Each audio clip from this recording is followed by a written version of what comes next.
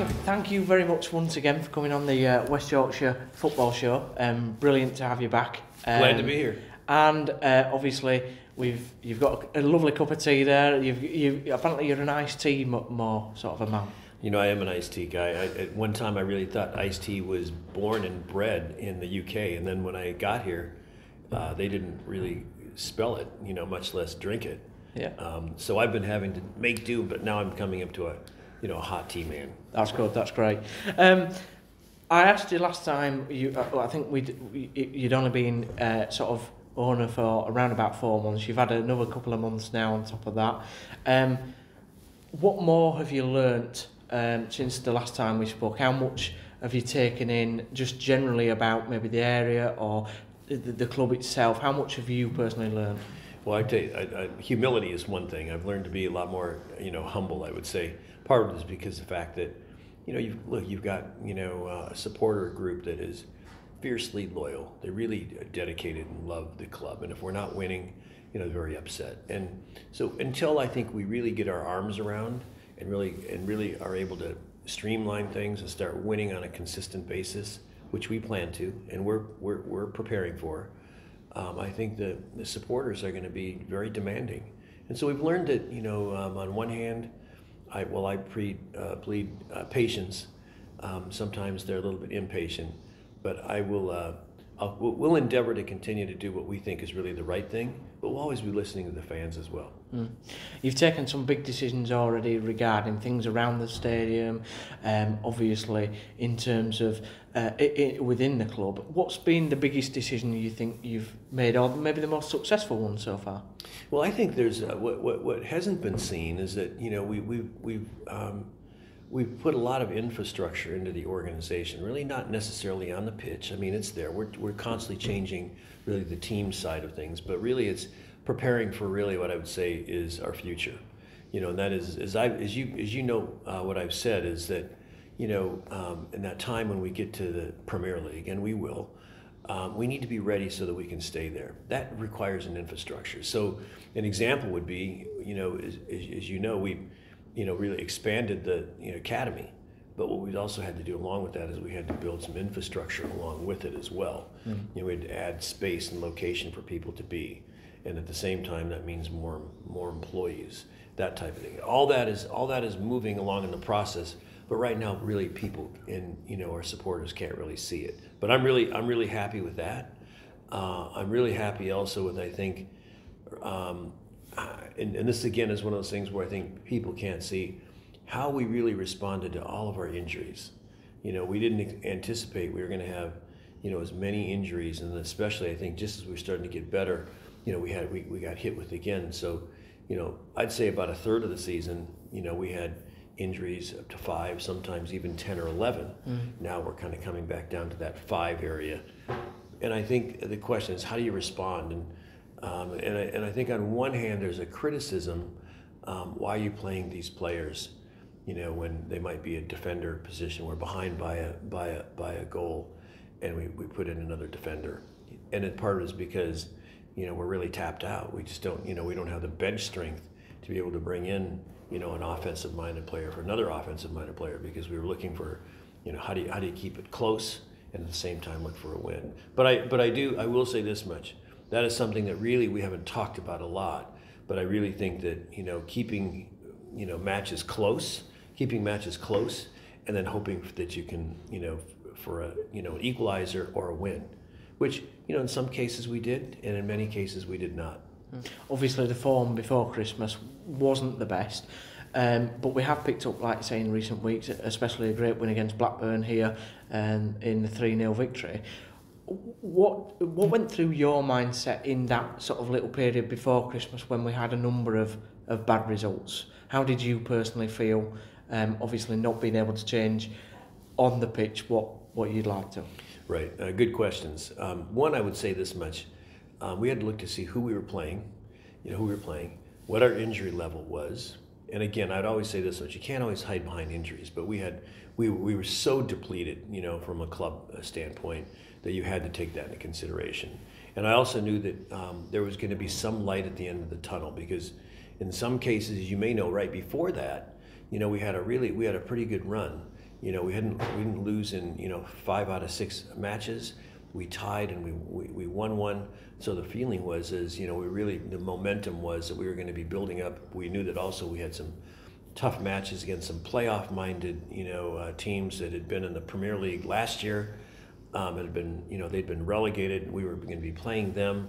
Some cases on the road. We knew those matches were going to be tough, and if we got through those on the other side, I think that we'd get ourselves to the halfway point of the season, and then retool, which is what we're doing right now, as you can see, with the window being open, and then really take it down the home stretch, which will be really interesting because we have 4 matches coming up that I believe, for all intents and purposes, they're winnable. Supporters look at segments in seasons and think you can get so many points here, so many points there. Obviously, that's not really what managers do, or they don't say that they do that. Obviously, you're a fresh pair of eyes on the EFL and the season that we've got, so you maybe not know the whole history of clubs and how they're doing, but do you do that as well? Is that something that you're enjoying doing, looking at certain games and thinking, we can beat this club, we can beat that club, or that will be a tough game? Stephen, we do, but what I'm doing, unfortunately, right now, which I think is what a lot of our supporters are doing, that is looking to see how are we separating ourselves on the relegation side of those clubs, and what we really should be doing is really looking ahead to see what teams can we leapfrog. And the interesting thing about it is, yes, we're not that far away from a relegation zone. At the same time, we're not very far away from a 16th place, something that really is quite achievable. If you have a run, of 2 or 3 games, and somebody has maybe a slightly, 1 or 2 losses, we can leapfrog those clubs. That's entirely possible this year, and I'm going to be optimistic that come Saturday, against Plymouth, that we're going to have the first of a good number of matches. You've mentioned 16th. I find that interesting that people at the top of clubs don't tend to publicly say where they'd like a team to finish. Is that a goal for you? Is it an ambitious goal? Is it more a realistic goal, or is it just something that you want to say?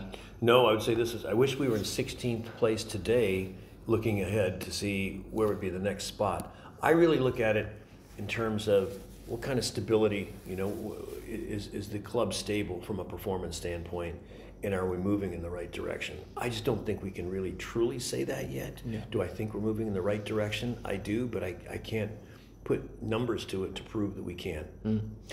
I'm not going to ask you whether you're happy with Darren Moore, because you've emphatically said that last night on the BBC. What question I'd like to ask is, we've seen 2 transfers come in so far. Brodie Spencer come back from Motherwell, who's had an excellent loan. What other tools, apart from on the pitch, are you looking to give Darren to help him improve the club and the team overall? Well, obviously we need strikers. You saw we signed one. I'm hoping that we can get another one, maybe even another one after that. I think my feeling is you can never have too many strikers. I think we need to make sure that the middle is shored up pretty well. I think we demonstrated that by the loan that we picked up from Chelsea, and we're gonna see some others as well. I think we've got to look at a defender, but our goal is to get a few more players in, and really make them count, in those significant players that we knew that we needed help. In some cases, we had decent players at that position, but we didn't have any depth, and so when those players went down, sometimes we're moving players out of position into coverage in areas really that that's not their normal position that they would play.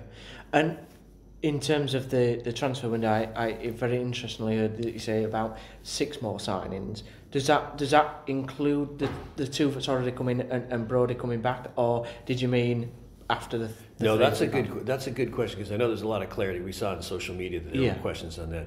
Really, the total would be total of 6. Okay. In the entire window.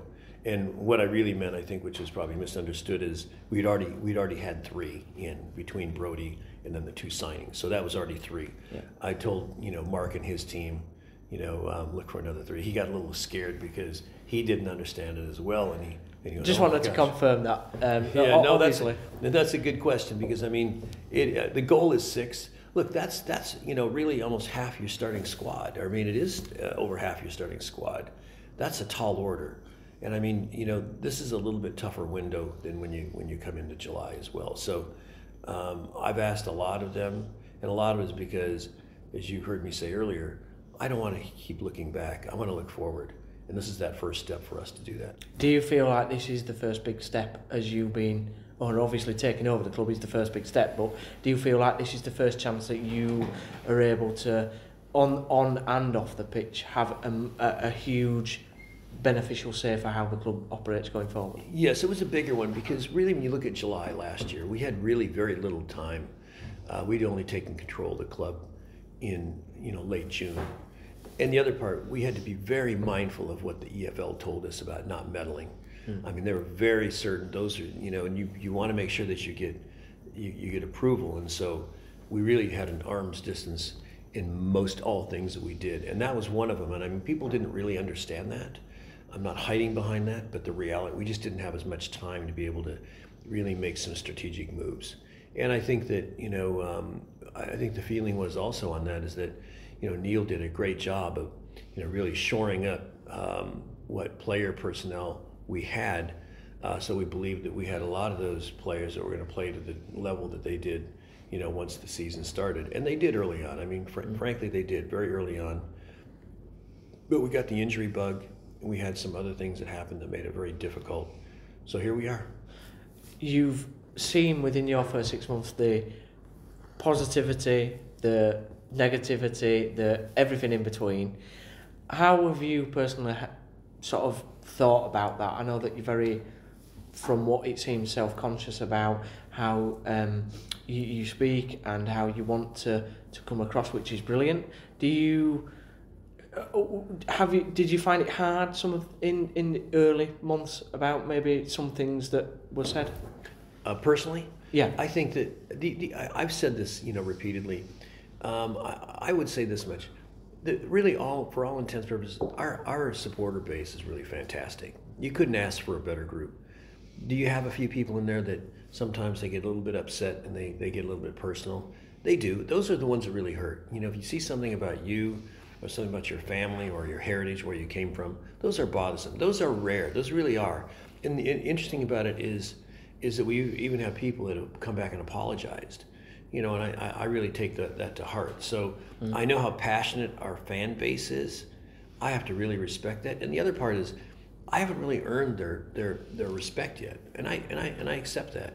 I think once we start to make some moves that on the pitch, and we talk more about off the pitch that we're doing, we'll see that will come in time, and I fully will accept that. Do you talk about not earning supporters' respect, though? Do you think that goes two ways? Do you think there has to be a little bit more leeway from fans to think, well, hang on, he only came in July, he's got to get his feet under the table, it's a new country, everything's sort of brand new for you, and it's different. No, you're right, Stephen. I would say this much. I mean, I've talked about patience. I'm impatient with some things, patient with others. I've been patient pretty much with my businesses my whole life, patient also on the sports side of my businesses as well. I've found that tends to be, your something that can be a strength, as opposed to overreact or react too quickly. That's part of the reason why I know there's a lot of frustration, because people, it's easy in the football world in the UK to sack managers if they don't perform. Culturally, we just don't do that in the States. And part of it is because there's a lot of preparation when you hire one. You do a lot of analysis to determine, are they qualified, are they the right person for what we want them to do. And so it'd be, in my mind, hardly unfair after 12 matches, when you already know what somebody's capable of from a performance standpoint. This is not somebody who left the sport as a player, and then all of a sudden they became a manager and it just didn't work out. There's a preparation time. In the case of Darren, I don't want to really necessarily talk about him a lot as it relates to this. He got a great track record. He's had a couple stop-offs, after really retiring and then getting into preparing himself to be a manager. He's got credentials and a record, and we looked at that. So I feel really very good about who we hired, and it's way too premature because I know our fan base, they're impatient, and that's okay. And our patience, I think we can equalize, we can help one another, and we'll see in the end who's right. I want to talk about the academy and also the stadium, but just a question before that. Have you been surprised at the knowledge of English football fans and how deep they go into every facet of a football club, and what they look at, what they think about it, how they feel about it? Is that something that's surprised you, or you've learned? It's impressive. No, it is really impressive. I mean, I would say for all intents and purposes, our fan base, they are very knowledgeable. I think most all of them had to have played this sport. And also, most of the time, what they say is generally true. Now, on the part about, sack the manager, that's, sometimes more, opinion than fact. But the reality of it in terms of, if they see deficiencies, what we have on the pitch, they're in line with what most of our experts, that we have as, people that work for us would agree with them.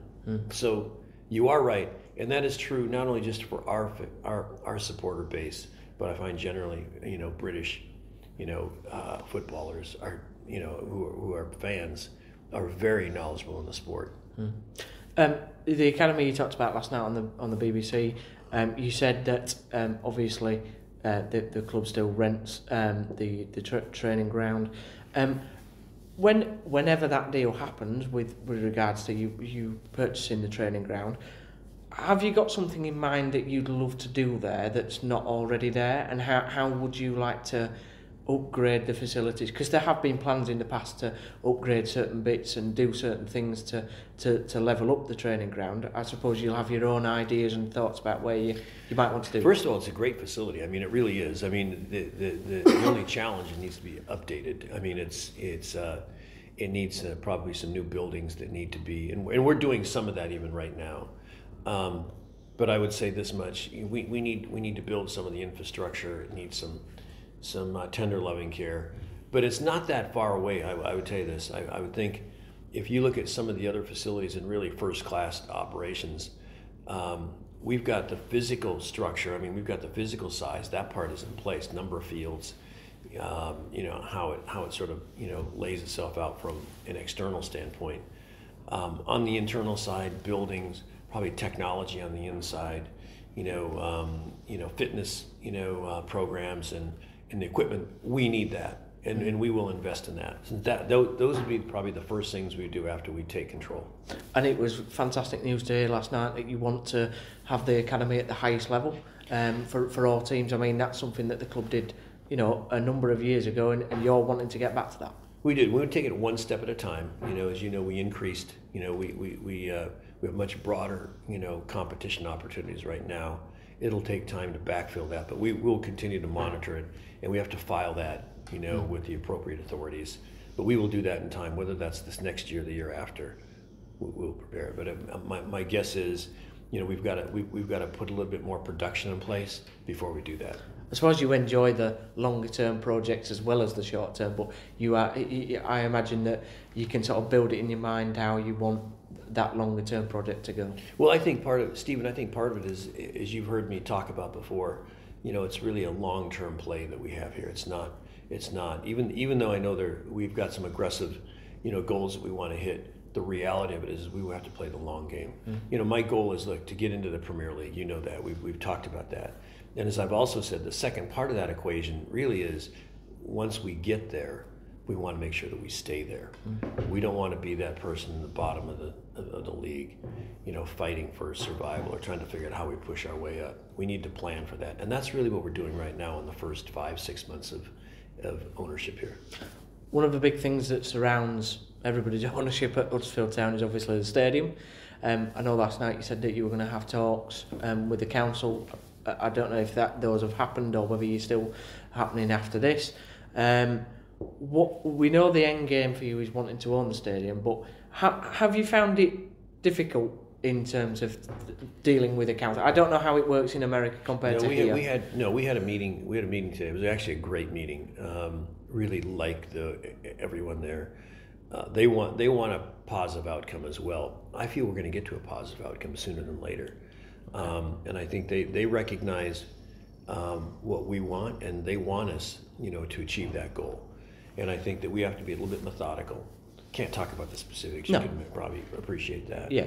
But at the same time, I'm really impressed. I think they have a vision of where they want to go with really, economically, and then how we fit in to the, Huddersfield community economically. They can clearly see that we are one of the major forces there, and they need us as a partner, and we need them as a partner, candidly.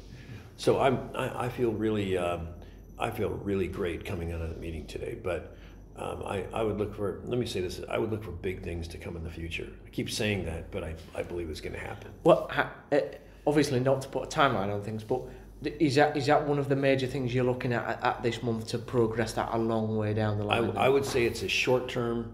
There are things that you have short term and longer term. This is short term. We want to get this sooner than later. Yeah. Part of it is because, as I've said before, we need some infrastructure changes here.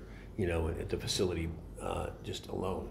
We need some cosmetic, improvements. We know things like, toilets for men and women. They're just desperately dated. We've got to make sure we update that, and we've got to look for ways that we can be more efficient. With whether it's waste management, or whether it's something like water management. Solar, those types of things. We want to put those out there because in the long term, those will save money, so that we can benefit our players on the pitch. You talked about revenues and sort of being able to, once you've got control of a stadium, having that ability to heighten revenues, which is obviously what you would end up using those revenues to improve a team necessarily.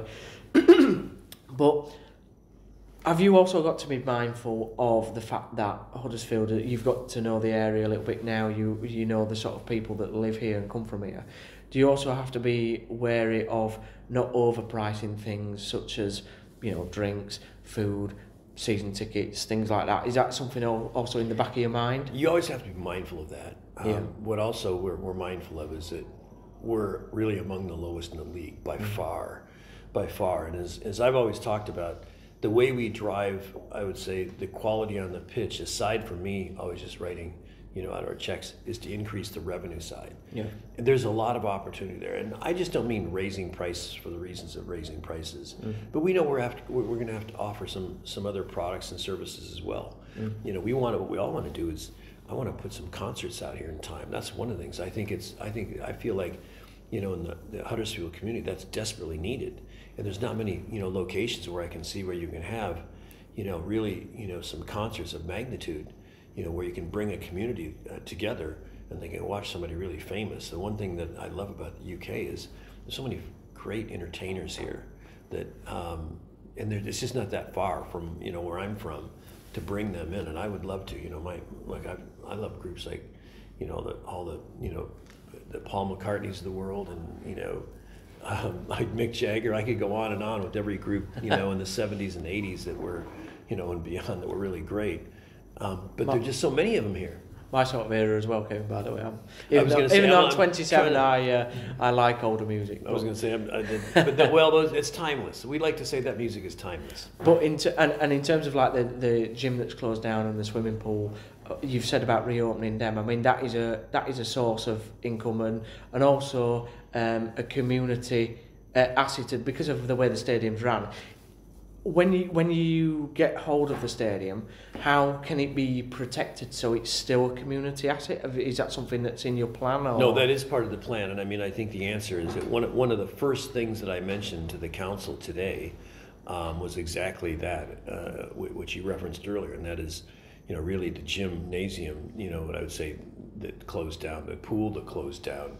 I said, let's see what we can do to open that back up sooner than possible. There's something like the area of 3,200 to 3,500, people who are members who are displaced, and they have to go to now another part of maybe Huddersfield or elsewhere, to get that same service.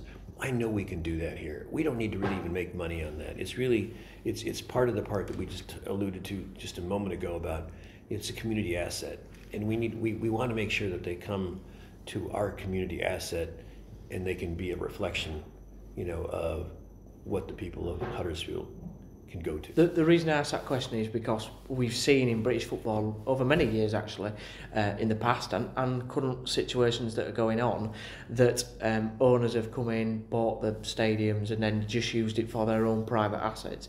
You clearly are a person that is very community focused anyway, so that's, to me, that's part of your thinking naturally. At this point, in my life, I mean, it's really your legacy is, what do you do for your community? Yeah. I'm proud of what we've done in Sacramento, where I'm from. I feel like I have an obligation to do that same here. I want a great football club. I know everybody here does, and I mean, so we're gonna drive toward that. But at the same time, we want to be a community asset. We want to be a benefit to those people, because again, I think that we can provide one of the major sources of where activities can be around the community. Much of the week and month, regardless of the day, or regardless of the time of year. Well, the last time we spoke, I asked you about the documentary. Obviously, you said that there might be thoughts around doing things with Netflix, stuff like that. 2 episodes came out, very good, I might say. I've enjoyed every episode of the series. What's happening with that? Well, I think we have 1 or 2 more, and then I think the question is where we go from there. Okay. And that is kind of yet to be decided. There has been a lot of interest on a follow-up series, maybe not necessarily a dovetail off of Up the Town, but maybe something very similar to that, which involves Huddersfield. And so we're waiting to kind of hear a little bit more about that. I think as the holidays hit, there's sort of some quietness about that. But now, since we're after the first of the year, I anticipate to hear more. But we had a lot of fun, making that. I can tell. No, definitely. Just lastly then, in terms of the second half of the season and going forward, obviously we all make, well, I don't know if we all met, but a lot of people make New Year's resolutions. What is your hopes for 2024 on and off the pitch for Huddersfield Town Football Club? To win. I mean, the first thought is going to be to win. Everything moves through the pitch, and that's to win. We know that's what our fan base wants, and that's what I want as well. We know that if we win and we produce a quality product on the pitch, people will support us, and that allows us to do produce other products and services, and we may charge for that, but we realize we've got to make it justifiable as to why that charge exists. That's really it, so that we have a viable long-term product. Now, long-term product, whether it's the team or whether it's the other services that we provide at John Smith Stadium. And you said you were going to analyse everything about the club. You said that on Twitter. Do you feel that, obviously you're very early into the month, but by the end of the month, you're kind of hoping that you've done all the analysing you need? Well, I don't know. I'm not sure exactly what you mean, but I remember what I did say, and that is that we're not putting any time frames on anything. Yeah. Because sometimes those things just manifest themselves. You'll just know. Some of it you measure with analytics. Others, there's always an instinct, and that instinct is what's feeling that you have in your stomach based upon sort of your year's experience and knowledge. And sometimes it's not even that. It's just what you think is going to be best. So I feel very strongly. I think a month from now, we'll have a pretty good vision of what direction we're headed. Good. Thank you very much for joining us again. It's been an absolute pleasure. Thank you. Thanks for the club for allowing us to do this, and I hope to speak to you very, very soon.